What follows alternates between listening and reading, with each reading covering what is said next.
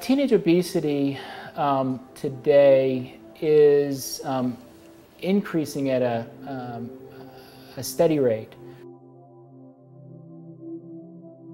Economics plays a role, and with the rising unemployment rate, now estimated at 8% in the country, we're going to see families making probably more and more choices based on how many dollars they have in their wallet, and not based on what the food pyramid says that we should be ingesting. A stark reduction in the number of physical activity programs that are required in our school systems.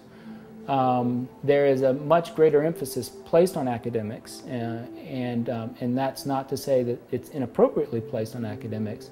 However, when you are really just measuring and quantifying performance based on one area, that is academics, to the exclusion of other areas that may actually have an impact on health, like physical fitness programs, I think it's easy to imagine that this also contributes.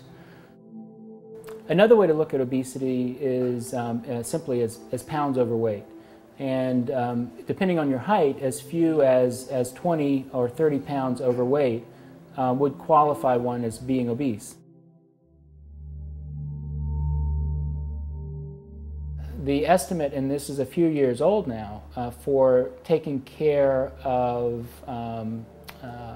all of the complications of diabetes is about 25 cents out of every healthcare dollar that's spent in America today. If you look back to the 1970s and compare 30 years later, the incidence of childhood obesity has tripled. This has also been in parallel with an increase in the prevalence of adult obesity. My fear is, if unchecked, a number of consequences will be realized. Those consequences include a decrease in the number of quality years of life for many, many Americans. Prevention of obesity is a difficult task, but prevention efforts certainly do start at home.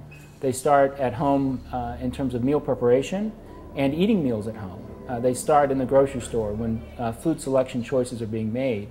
And they start when people, which do what people do, which is to go out to eat, really look at menu items. And helpful prevention efforts include looking at menus that quantify calories and quantify ingredients in food to help individuals make healthy choices, both when they're out to eat and when they're in the grocery store.